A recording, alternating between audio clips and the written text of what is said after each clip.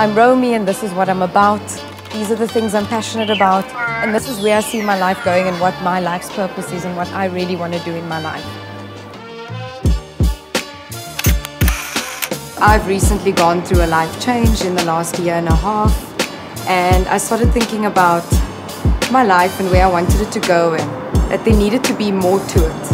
And I knew that I always had a purpose. It's just about self-discovery and about looking inside yourself and finding what that purpose is.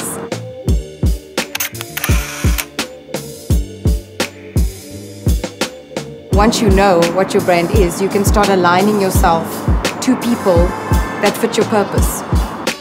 One of the first steps is, what does the world see you as currently and how do you see yourself? And then it's deciding if there's a mismatch between how people see you and you see yourself.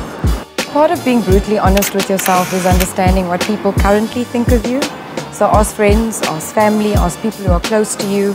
You know, what kind of message do I project to the world about myself? So for me, it's about knowing what that purpose is so that you can build a brand and then align yourself to people who can help you bring your purpose to life. As an entrepreneur, you've got to make a decision between, am I the brand, so my personality, is that the brand? Or do I want to actually separate myself from the brand in order to protect it? You know, there are all these kinds of decisions you have to think about when looking at your personal brand. And if your personal brand is really strong and really good, it could actually help your business. So Mark Twain says the two most important days in your life are the day you are born and the day you find out why.